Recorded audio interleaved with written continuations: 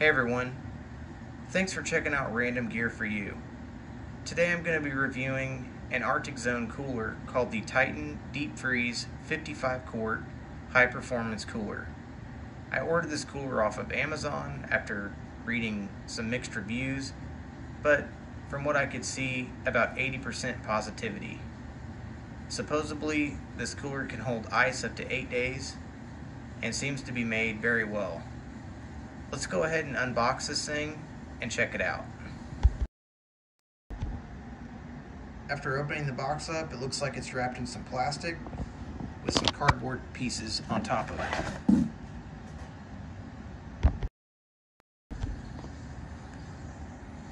Something really interesting as well, it actually has a fish ruler built into the top. Very nice. Let's go ahead and get this out of the box. Upon first glance out of the box, I immediately see that it's made with microban. It looks like it's going to be stain resistant, odor resistant, and also easier to clean. Something really neat about this as well, it looks to be certified bear resistant and also constructed using a unibody construction system.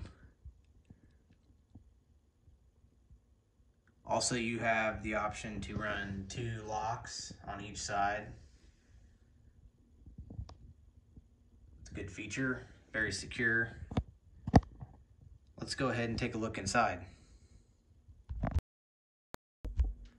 Also, when you first receive this cooler and you want to open it up, it will be vacuum sealed.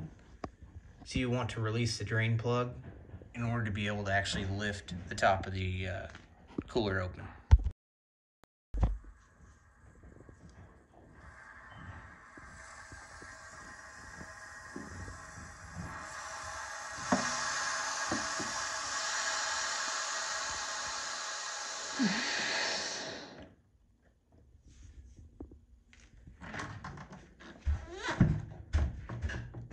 Very nice, very spacious on the inside.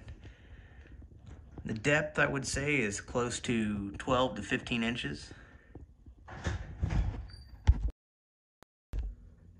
A couple things I wanted you to consider when buying this cooler.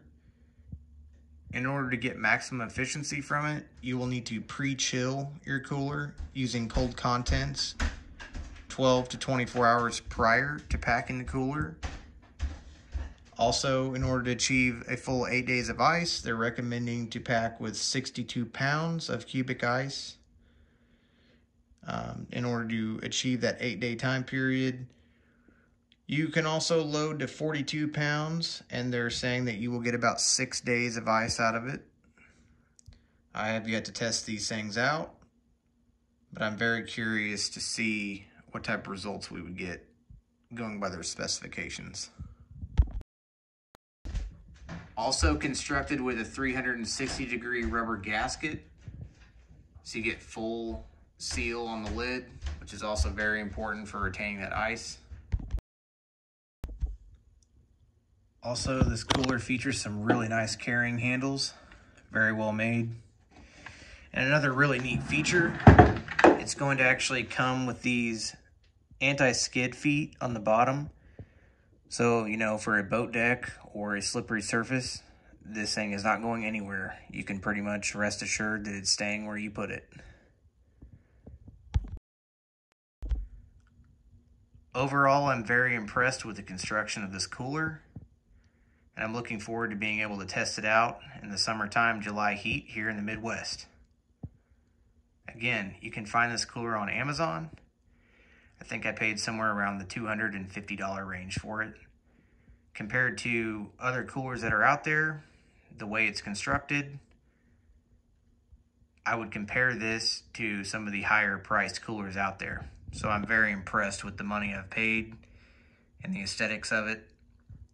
Now the ultimate test will be to see the performance level of it. Thanks for checking it out.